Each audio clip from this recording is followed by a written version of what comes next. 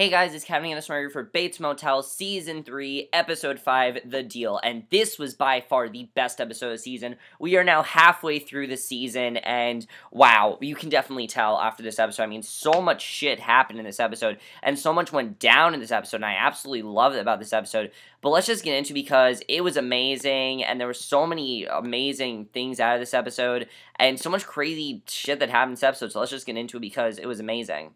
So we start off and we see Dylan is asleep in his truck outside of the beer country barn, and basically the next scene shows Norman getting tailgated by a black Mercedes, and then they're forced off the road, leaving her car stuck in the mud, and she's bleeding from the accident, and the black Mercedes returns, and the driver warns Norma that she needs to meet with Bob Paris, and he tells her that they know she has something that belongs to them, and basically, it's the flash drive. You can tell that that's what he's talking about. And basically, Norma threatens to call Romero, but the man tells her that he cannot save her nor himself, and Romero basically, I thought that was really interesting, and she's all upset at him. She's yelling and everything. She's pissed. That was a really good way to start the episode. So, Romero is still investigating about the two girls, including Annika, Annika and Lindsay, and a man named Stan reveals to Romero that he did not see someone down by the channel, but he didn't think much of it at the time, and now he is thinking about it. So he did see someone down there, but he just didn't really think about it. So you can tell that definitely there was something that definitely happened there. We don't know what it is, but you can just tell that definitely something happened. So I thought that was really interesting that we saw that. I mean, he's finding out more, we're seeing that, and I really like seeing that now. He's starting to find out more clues, because, I mean, we're as lost as Romero is. Romero still doesn't fully know what's going on, he doesn't have a complete idea what's going on, and we're just like Romero, we're as lost as him. So I like that each episode they're giving us more and more clues, and I definitely really like that. So basically, we see after this that Norman reveals to Emma that he had to tell Norma that her brother Caleb was staying with Dylan behind her back. And I was surprised that he actually told her. And he tells Emma all about it. And basically, Dylan comes home, he's really hungover, and Norman apologized to Dylan. And I thought it was interesting the way that Emma took it. She doesn't really take it in a certain way. She doesn't really, she doesn't really surprised by it, probably just because of how close that Norma and Norman are. I mean, you know that whenever Norman finds out something, he's going to tell Norma. That's just how close their bonding is. And you can tell that Emma wasn't really shocked by this, definitely. So Dylan comes home, he's really hungover. Obviously, he fell asleep in a truck, so basically Norman apologized to Dylan, but he says he had to tell Norma about Caleb, and Dylan's leaving the house and gets a phone call that his mother's in the hospital after being in an accident, and basically, this right here, this scene was amazing, and Dylan's apologized to Norma, but she has no idea about Caleb, and basically, I'm like, well, why would Norman think that? Clearly, he's thinking that he told Norma, but he didn't tell Norma, so why is he telling Dylan that he told Norma when he didn't tell Norma? That doesn't really make any sense. So Norma tells Dylan that Norman's blackouts are getting out of control and that she doesn't want to give up the flash drive because she really needs money. She needs the money, and that's the way she's going to get the money, is if use the flash drive as maybe blackmail for money. And I thought that was honestly a really good plan what she came up with there. I thought that was really good. So basically, we also see that, you can definitely tell Norma's blackouts are getting out of control. And this is probably the most they've talked about as blackouts in any episode besides the season finale, which I love seeing. So Romero meets with Bob Paris and asks him what he was being blackmailed for. And basically, Bob flat out tells Romero that he's looking for a flash drive and he doesn't know who has it. He thinks that Norma has it, and he says that Romero left him no choice but to bring someone in to take his job, and it's Marcus. Now, Marcus, as I said, this is a guy that wants to replace Romero, and they're definitely going to have a lot of clashing. And when he came in, I'm like, this is not going to end well, because we know that Marcus wants to take Romero's job. We know that he doesn't really trust Romero, and we know that they're already feuding a lot. So he tells Romero that Norma has a flash drive and he needs to get it from her because it's not good that she has a flash drive. She doesn't really know what she's doing with it. She's not the best person to have it. It's really in the wrong hands, and it's not a good idea that she has a flash drive. So he has to do whatever he can to get the flash drive out of her hands and put it back in the right hands. So Dylan returns to Norman and can't understand why Norman believes he told Norma about Caleb, because he didn't. And Dylan tells Norman to stay out of it and to not tell Norma because, Norma's already... And I honestly agree with Dylan, because, Norma's already so stressed out. She's so stressed out, she has no idea what's going on, that the best thing to do is to not tell Norma about it, because it'll just make her more stressed out. It'll give her more things to worry about. And she's already such a nervous wreck that it's just going to make her more upset. So why do that to her? So in the meantime, Caleb is suffering over the estranged relationship he has with Norma, and basically, that's understandable why he's suffering over it. Him and Norma, he just wants to see Norma again. He knows that he can't see Norma again, but he really feels bad on what he wants to do. And I like that he legitimately wants to apologize to Norma, especially because last year, he came back, you didn't really know if he was a good guy or a bad guy. It just shows how much his character has evolved from then till now, and I really like seeing that. As I said before, that's one of my favorite things about the season. It's just the way they are redeeming Caleb. They're redeeming him more and more within every episode, and I absolutely love that they're doing that. So well done, and just, it's great the way they're doing that. And even though he is with Dylan, obviously he knows he can't see Norma, but he wants to see Norma, and it's just really sad overall. So, in the next scene, Norma's shown waiting at a bus stop, and her teacher friend, James Finnegan, drives up, of course, the psychologist, and he offers her a ride and a bite to eat, and over their meal together, James offers his professional shrink services and also admits to being highly attracted to Norma, which pleases her, and I'm like... I like them together, but they're setting up Romero and Norma so much that I don't think that they're going to get together. I think that Romero and Norma are going to get together, especially a scene in this episode. I definitely feel like they're setting them up together. Just think about how much Romero's doing for Norma, and they're such closer this season that I feel like we're definitely going to get Romero and Norma and not James and Norma. I like James and Norma, but I definitely want to see Romero and Norma over James and Norma.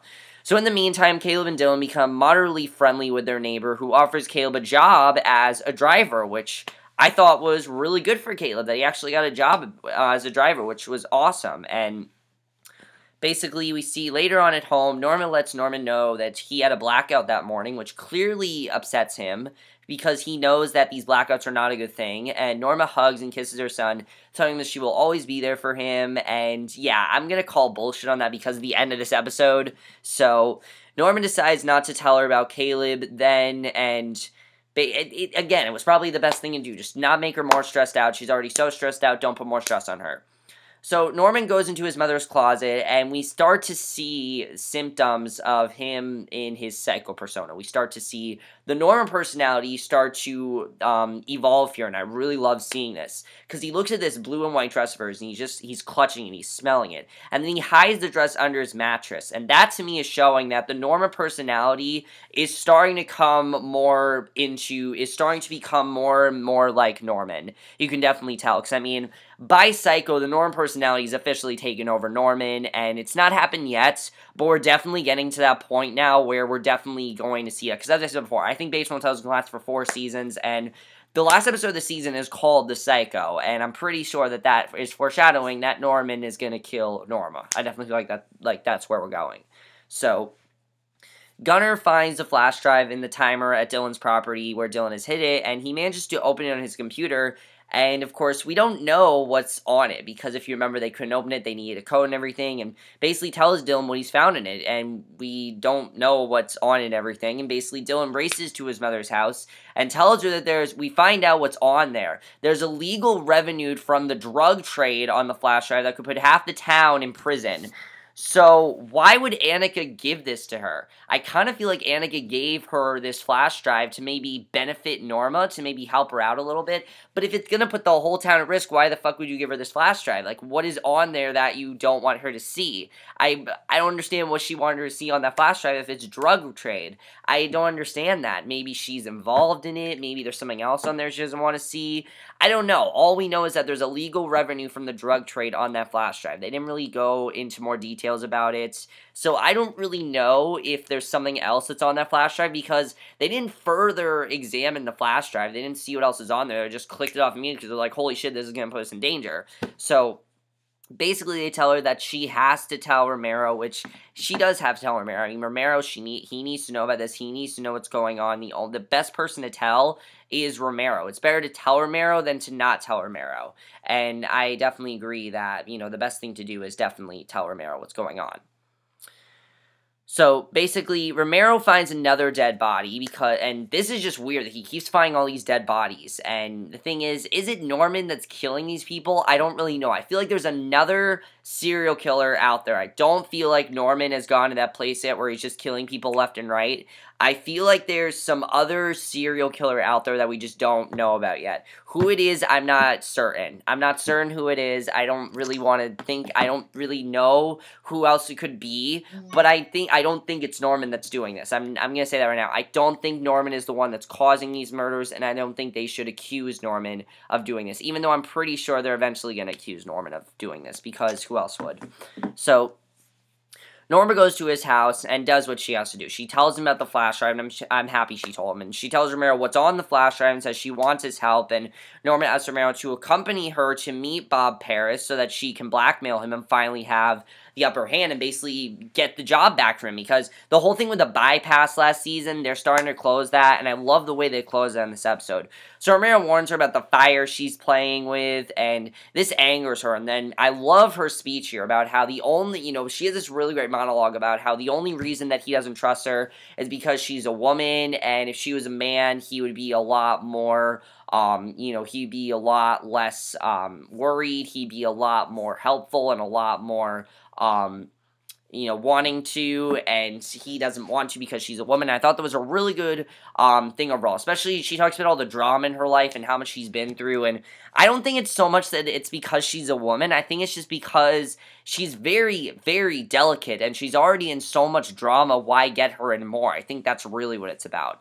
So basically, he does agree to help her, but they meet with Bob Paris, and Norma tells him that she'd like to get rid of the problem she has with the bypass that's being built, and she asks for an exit that leads her to that. I thought was interesting. She actually asked for an exit that leads to her motel, a pool, and a billboard of some sort, so that she can keep her business intact, and basically she will be able to do that, and Bob Paris actually accepts the deal, which I thought was interesting. I didn't think that he'd accept that deal, but no, he accepts the deal from her, and he even seems pretty interested in working with her, so I really like that he accepted the deal. I didn't think he would accept the deal, but he did, and I thought that was surprising, but it almost appears like it's just a little bit too easy, like it just went too easy and went too well for them. I don't really know. What do you guys think?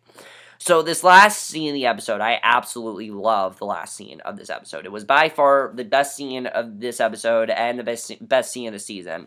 So Dylan comes to Dylan comes to Norman and lets him know that he promises to tell Norma about Caleb being in town, which I like that Dylan said that. I mean, it probably is the best thing to tell Norman now she's not as stressed, and Norman tells Dylan that none of it is, and I actually like what Norman says here, that none of it is his fault, and that he'll help Dylan with Norma if he can in any way.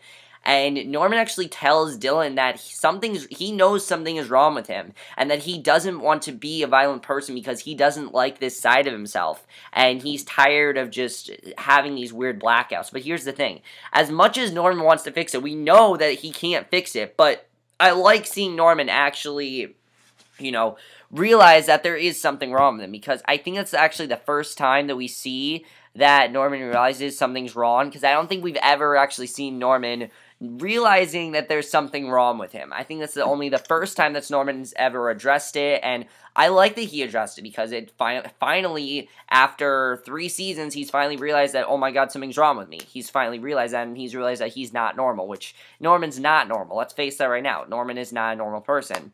So the two hug, and basically he doesn't want to be a violent person, doesn't like to see that side of himself. The two hug it out, and I'm wondering if Dylan's going to try to help Norman. I mean, after that, I think Norman had Dylan's back. He did not tell Norma about Caleb, so Dylan should repay Norman and try to get him some help. I think that's what Dylan's going to try to do. He's such a good brother to Norman that I definitely feel like that's where we're going. So Norma returns to find them both sitting at the kitchen table quietly together, and Dylan tells Norma that Caleb's in town and that he's been helping him out, and Norman asks Norma to hear Dylan out, but Dylan tells Norma the whole thing about the situation and tells her that Caleb feels terrible about everything he did to Norma, and he really wants to apologize to her, wants to, connect with her, and Dylan then tells her that Caleb just wants to talk to her to apologize, and Norma has no idea how to react to this. I mean, she just realized that this guy, I can understand why Norma's so upset. He raped her after all those years, and she doesn't want anything to do with him, and Dylan didn't tell her. I think she's more upset of the fact that he's back, less that they just told her. She listens in silence and then leaves the table. She frantically starts pacing. She's packing up all her belongings, and I'm just like, where are you going? And she's in the bathroom. She pulls a gun out from under her mattress, tells the boys to leave her alone. Dylan holds Norman back as he tries to go after his mother. She races out of the house. Emma watches as Norma shouts to Norman that his brother will take care of him, and she doesn't know how to react to this anymore. Norman then screams mother as Norma speeds away in her car, and that's how the episode ends. So I don't know where Norma's going. I don't want to say that I know where Norma's going because I don't know where she's going. I don't know where she went. I don't know if she's, I'm sure she's coming back, but I don't know where she's going. Clearly, Dylan's going to look after Norman now, and I'm interested in seeing what's actually going to end up happening because now I want to see what happens now. Now that, and I feel like now that Norman knows something's wrong with him, I feel like Dylan's going to try to help him out. That would be the best thing for him to do. That would be the best thing for him to do as his brother, and just to be a good brother to him. The best thing to do is to help him out, and I definitely feel like that's what he should just do. Just do a good thing for your brother, help him out, that'd be great. As far as this whole thing goes with Norman being aware of his blackouts, I definitely feel like we're getting to that point where the Norma personality is starting to come forward. You can tell it's starting to come forward. You can tell it's starting to become more of his daily life. Him looking at that dress is evidence that's starting to come forward. You can definitely tell. And I really like seeing that. That was probably one of the highlights of the episode, honestly, was just seeing him look at that dress and realizing that there's something wrong with him. I thought that was really well done. Now that Emma saw this, is Emma going to become more aware of what's going on with Norman? Norman hasn't told her anything about the blackout. She doesn't know any of that. So is she going to find out about it? I've said before, he's going to scare her off. He's going to scare her off. We'll see what happens there. Caleb. What is Caleb going to do here? Is Caleb going to try to connect with Norma? I'm going to say this right now. Caleb, the best thing for Caleb to do is not to connect with Norma. If he tries to connect with Norma, he's only making things worse. I understand he wants to see Norma again. He wants to fix the beef between them. He really wants to patch things up, but the best thing to do is to leave Norma alone. She's terrified of her mind. She has no idea what to do right now. The best thing to do is to leave Norma alone. And I understand Caleb really doesn't want to do that, but he needs to do that. In this situation, he has to leave Norma alone. Is this new business opportunity with Bob Paris going to work? Is it a good idea? We'll see what happens there. Norman and Romero, I definitely feel like are getting a lot closer. I feel they definitely are going to get together by the end of this season. And again, we're halfway through the season. The last episode's called The Psycho. So I definitely feel like we're getting to that point. And I really do love that we're getting to that point because I think that's honestly really awesome. I mentioned seeing what's going to happen there. So definitely I'm looking forward to next week's episode. This was an amazing episode. As I said, by far best episode of the season. Let me know what you guys saw this episode. Absolutely loved this episode. So much crazy shit is going down this season, and I love it. I love that Norman's becoming more aware of his blackouts. I love that Dylan's going to help him out. We're going to see what happens in the next week's episode. What do you think is going to happen between Dylan and Norman? Is Dylan going to try to do something for Norman? I don't know. We'll see. But that's my review. Hope you guys enjoy it. I'll see you guys in my next review, which is my review for the season finale of Better Call Saul. So I will see you guys for that. Okay, bye.